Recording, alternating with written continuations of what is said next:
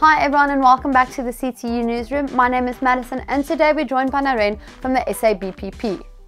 Today we will be discussing HR management, what value does the HR qualification hold, and why study the SABPP route. Let's hear more. The name is Naren from SABPP and the Quality Assurance Manager. My role is to look after the governance of quality and when it comes to qualification both for private and public sector. I think if you really look at in South Africa, I think we're sitting with huge challenges. For example, leadership. I think if you look at HR and leaders in South Africa today, are they really applying the good governance process? Are they ethical?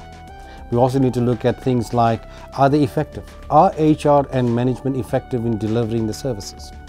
If I look at succession plan, the question is, we know a lot of staff are coming in and out of the company with age and baby boomers leaving the company. Who's taking over the job? Is someone taking on the new information? Or are we still sitting by saying, okay, they can be retrenched, we'll find someone else. But how we're losing knowledge and skills in the process. I think those are typical examples we need to consider. The other thing is staff retention. People are coming and going out of the companies. There's a trend in South Africa that says that graduates don't stay more than 2 years in a company. So what is the company doing about it? How do we retain the graduate in the institution? Is it, do I have to pay more or do I keep them where they are? I think that's a challenge already for South Africa. Change management. I think if I look at South Africa itself, there's so much of change is happening. How do HR deal with those kind of things? Like if I bring a new system, have I got a new product, tools and systems in place? I think that's a reality. So change management becomes an issue. Line managers suddenly make a decision and say we want immediate changes. But is the staff ready? I think that becomes a question. Then we are also driven with compliance. We need to make sure that the workplace skills plan is completed, the employment equity documents are in order. So have we become so compliance driven that we're forgetting the real role of HR? The other thing is, if we talk about occupational health and safety, we're so busy putting posters up, but we don't look at the safety of its employees. If I look at ergonomics, how are office space being designed? Should we consider that? That's a reality of life. The other last two things I can consider is lack of communication. We also believe that when it comes to information, is it properly being shared from bottom up, top down? Is the communication message coming through from all the stakeholders? And the last but not least, I find unethical practices becoming a real issue in South Africa. Nepotism, sexual harassment, we talk about bullying, unfair promotions, those are realities of life. Having said that, I think we need to then say, if those things are already unethical, can you imagine the court cases that are coming at CCMA? I think if you look at SABP itself, the SABP route follows the simple guidance of saying we are here to guide both the learner and training provider in making sure we give you continuous support. Secondly, we need to say we try and lead the way and don't just become compliance driven. So what does that mean is that we also believe that if we set the exam paper, the final exam paper for the student, we're benchmarking good practices. So whether you get trained by this institution or another institution, the end output is the graduate will be comfortable by saying it's a recognized exam at the end. The another thing I can consider is that from the SABP route is that we try and be innovative as we move down the line. Being innovative is the way to go, because we are saying, do we allow technology blended learning approach? We encourage that. So learning shouldn't just be textbook. Can you bring in webinars? Can you bring in e-assessments or e-portfolios? I am saying bring it. And the thing is that I don't want to be restrictive by saying a training provider cannot do it. I need to find a way that's going to make it easier both for learners as well as for the training providers. So when we do external moderation, I can say yes, the evidence is relevant and be comfortable with the judgment being made. We're also then saying, if SABP route is making a big difference for the industry, we're also then saying that do we follow the governance of seeing that the site is compliant? So what we normally do is that we monitor our training providers annually. Now that tells us that when you applied for your regional accreditation, you said certain things. We want to monitor and see, are you still doing the same thing? Are you doing the things the right way? And I think that's critical. They also then say is that we always keep two things in mind. What about the learner? And we always need to consider that when we do a qualification, it's not about finance only. The learner in mind is more important to me because someone is investing in this youth's development.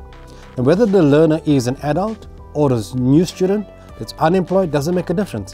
What is good for the learner? What is fairness? And I think if I look at the SABPP route, is to be fair and transparent throughout the process. Let's talk about RPL. I think right now in South Africa we're sitting with huge challenges. We've got people who've been working in the industry for so many years, and they are saying, how can someone recognize that I can demonstrate the required skills? So SABPP has adopted the simple philosophy by saying, if a learner wants a full qualification, then the RPL should be based on exit level outcomes of the qualification. So exit level outcomes says that the learner should be able to monitor and track evidence. Now that can be made up of so many different unit standards. I am saying find the content that allows the learner to demonstrate the exit of the qualification. The other challenge of RPL is that while RPL is very much based on exit level outcome of the qualification, we also need to then say, which covers what we say, the fundamentals and the core of the unit standards. The elective part can be designed in a different way by saying, can it be an assignment, can it be a case study? We allow the flexibility. So for me is to say the learner will do all the learning that's required by the training provider. But the best way to test the RPL learner is that that same learner will do the same examination like any other learner at the end, which means when the board sets the exam paper, that's the final test. So the RPL process may be shorter, it might require more learning, more evidence-based. I think that's the challenge. So evidence-based is almost 70%. We need to then consider, how do I test the learner's skills are still there when it comes to knowledge? So we are saying 70% portfolio evidence-based and 30% must be in the form of a knowledge assessment. Knowledge assessment can be done in both by saying, interview the learner by asking questions. They don't have to say A plus B plus C. We are saying, can they say A, B, C? That's important to me. So if I look at RPL, it's a challenge for South Africa. It can work for South Africa. I'm also saying RPL is the way to go for the future, because all companies up and until today have people who are employed for years, but nobody's awarded them any credit, no qualification. And I do believe that we should embark on RPL, keep it as simple as possible, not tedious. And I also believe that if anybody wants to follow that route, they're welcome to come to the institution and say, can we evaluate the tools? I'm prepared to commit that if we sign off the tool, the institution can go ahead with it.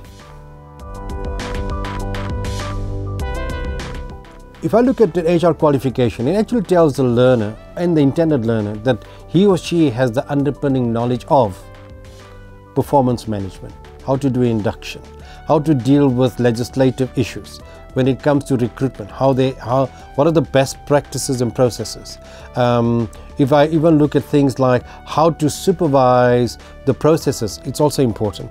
So the HR qualification gives you a lot of foundational knowledge and functional skills that allow the learner to apply them in the world of work. So we believe within our fraternity, if the qualification allows you to do multiple things, knowledge, practical and workplace learning is the real test. Where the workplace is done by means of an assignment or a case study, let the learner get exposed to it. Now, to me, a learner doesn't mean it has to be employed or unemployed. Let them go and do the real work. That's the real scenario. So the value of HR qualification is to integrate theory, practical and applied. Well, let's look at HR the way going forward. We believe HR should play what we call as a business partner. That's point one, which means they should be part with management. They need to understand where's the company going, strategy. What are the governance and risk issue that has a direct impact on them? What are the stats I must keep in mind called analytics and measurement? That's important. And if I look at that going future, we need to then say HR should understand the business. So business knowledge is not negotiable. So if I want to provide service to the institution or the company I work for, the future of HR is to be absorbed as part of the business, understand, should be part of EXCO as the executive committee to support management in saying, when you're doing X, please consider the human factor, consider the cost factor, but don't forget that technology will be an enabling process. So if technology will be used for tracking, payroll calculations, for learning and development, for anything that allows learner or employees to grow by in the learning space, call it e-learning, is fine. But I think if we go, technology should be used as an enabling tool. It shouldn't just be there because it's there. But if I look at technology, we must keep in mind social media has become a critical issue because people don't use social media the correct way. So I would understand that all companies should have a technology policy that covers social media as well as payroll and everything else that covers that. So which means an employee, in my mind, should sign a compliance document on an annual basis to say, I will ensure that I will adhere to other companies' social media policy. So if employees sign this document and they go against it, then they are liable. So, future of HR, I always believe succession planning is important, staff retention is important. We also need to ensure that leadership skills become part of the integrated process for the future of HR. As you've heard, studying the SABPP route provides continuous support and guidance and encourages innovative ways of delivering learning.